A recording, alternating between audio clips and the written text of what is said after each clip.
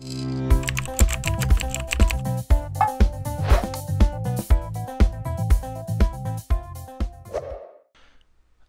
don't know how many times I've been approached with a question from my students or from strangers, even chess players, or even I had discussions about the same topic with some professional players, fellow grandmasters, and no one seemed to have one exact answer. And the reason why there is no one exact answer to the question how to learn calculation. There is no theory about it, like a theory of the opening, how should you play opening, what is the best move. Like there is a certain rules about basics of chess. You have to develop, you have to coordinate your pieces, you have to activate your pieces, you have to keep your king safe. We all know this, but no one has ever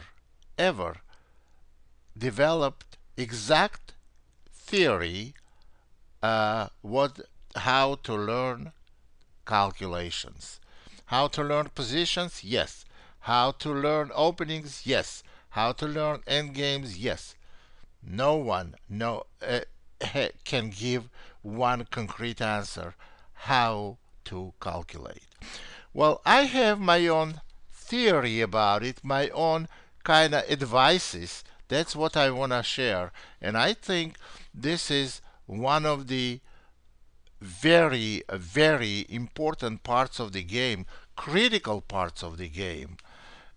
And the reason why there is no exact answer, because it varies from position to position, and there is no one general rule that applies all positions. A lot of players, they make mistake in calculation strictly psychological. They are looking in positions, every position where they calculate, they are skeptical about, and they don't like the position they get after calculations. Some of them have exactly opposite approach. Everything they calculate, they see stars there. They see they are winning everywhere. If they calculate the combination, small combination, they think that's it, that works, and I'm gonna go for it. They don't know that every combination may have counter combination, and only way to determine if there is one or not is by calculating. Let me show you one small example. It's very well known position of Tarrasch defense, Tarrasch opening. This position I'm sure most of the players have seen. Well, in this position, main move is bishop g5. I play bishop e3, but we don't discuss what moves are there. There is also b3 move played by Larsen against Kasparov. Now knight e4 and knight a4, or even bishop b2, bishop f6, and white may go knight a4. Now this is the position. Now player with black may calculate variation that gives him great position. I think, oh, I go b5. Knight cannot take on c5 because knight takes c5, and the pawn is pinned because white's bishop will be hanging after dc. Bishop takes b2, and if knight takes c5 is not possible for white, then they have to go knight c3, and I can even win a pawn, or I can take on c3, and go c4, or even I can go c4 right away. So this is good for me, and they go. But you see, b5 is a small combination because knight takes c5 and knight takes c5, variation does not end here. Here, after playing rook c1 or queen c2, white has serious advantage. You see the two knights on the file are hanging. Black loses this minor piece back, and white will have big advantage. So the problem in some calculation, people suffering from syndrome called wishful thinking. They wish everything works, and in other words, they don't calculate and think whether it's going to work or not. They have so-called opinion before the calculation. They said it must work. Now let's see how it must work. I see this. Oh, it looks good. Let's go. But what you have to do, this is optimist point of view on the optimist approach to the position. Pessimistic approach to the position, well, everything I do, any combination I would want to play, it's not going to work. Let's see why it doesn't work. They are both equally wrong approaches. You have to intensify search for yourself and intensify search for your opponent. Now, there is one very famous American grandmaster. Actually, I have great respect and admiration for him, Walter Brown, who was six-time United States champion. But he has, in my opinion, anyway, when I was preparing for him, he has one little problem in his game. What he does, he calculates too much. And when he calculates too much, he has very, very optimistic approach to his calculations. And let me show you what I mean by that. There's a game I played against Walter in New York International Tournament. And let me concentrate on the calculation part of this game. G3, C5, bishop G2, G6. Knight F3, bishop G7. We're going to go quickly through this part of the game. C3, knight C6, D4, C takes D, C takes D, D5, knight C3, E6, castle, knight E7, bishop F4, castling, queen D2, knight F5, E3, and here black plays very optimistic plan. Actually, it's nothing wrong with it. F6, trying to trap white's bishop. H4 was played, H6, G4 was played, and now after knight D6, G5. Here, black made very ambitious move. Black played knight D4. Calculation is such that if white takes, which actually was taken, pawn takes, and knight is hanging. If knight moves anywhere, which is not a good position, even moving here, black goes e5, and because the queen is not protected on d2, black has very, very good game. But here, white calculated a little farther than that. So I played here g takes h.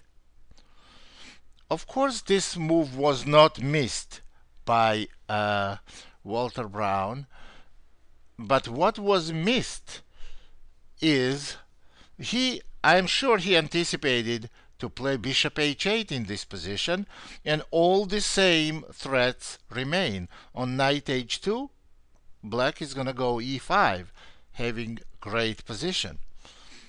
But what was missed, that after g takes h, black cannot play bishop h2, which is in fact very very logical move, because on bishop h8, white does not have to move the knight on f3, but can play queen c2, which completely changes evaluation of the position, and black is nearly lost. Next move, knight is going to d2, e4 becomes terrible weakness, and there is no e5 move. This move nearly wins the game, because taking knight will lead to a mate. This is the simple calculation. In the calculation, there is a simple move that was missed by the black. And now position completely changes. So what happened here, after g takes h, what was played, black simply took the knight, and white played in this position h takes g, king takes g7, bishop takes f3, and still black played e5, and white went bishop g3.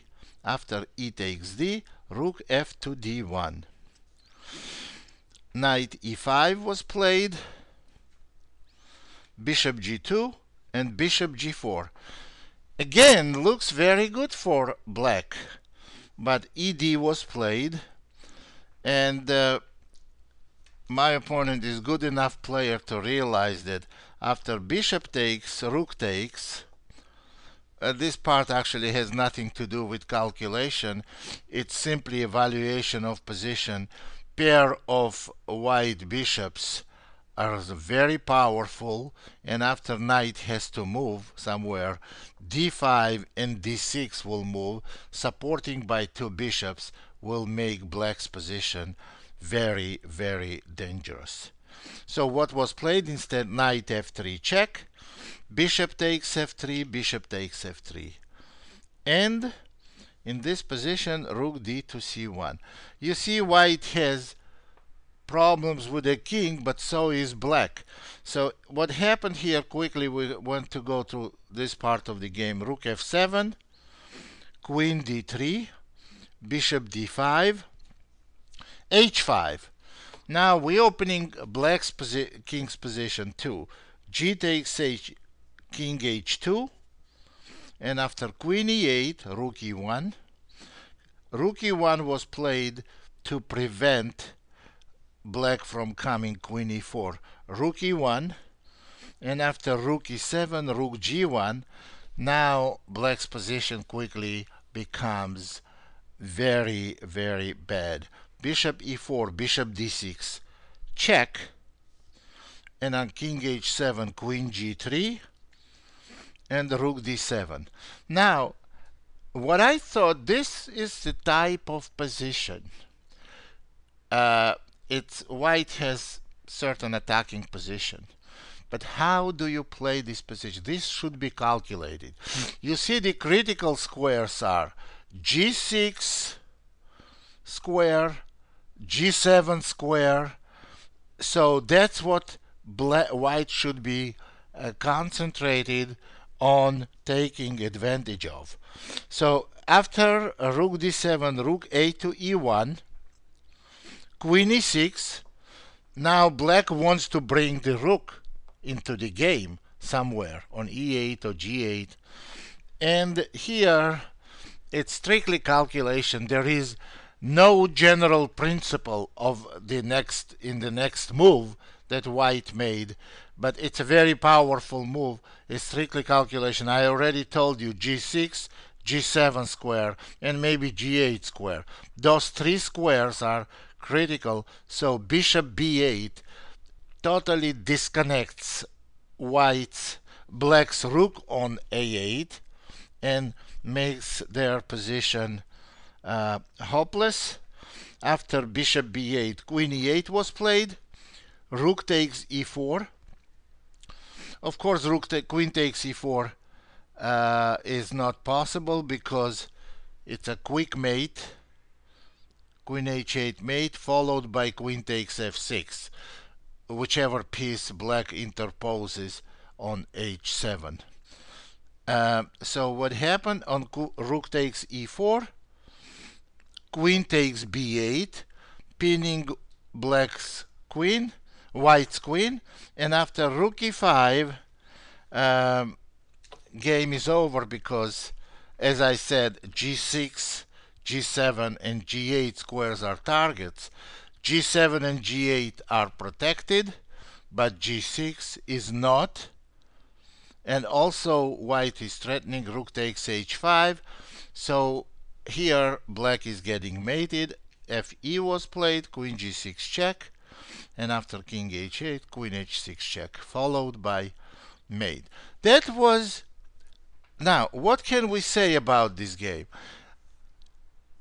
When you have wishful thinking, then you reach the position that looks like very good for you, and you accomplish what you want. Then you know that once you're cornering your opponent, if you like some position, if position is very good for you, that obviously it's not very good for your opponent. And you know your opponent will intensify the search how to get out of it. So his calculation will be more intensive than yours. You may have wishful thinking, and your opponent will have survival instinct. And survival instinct is a lot more realistic than wishful thinking.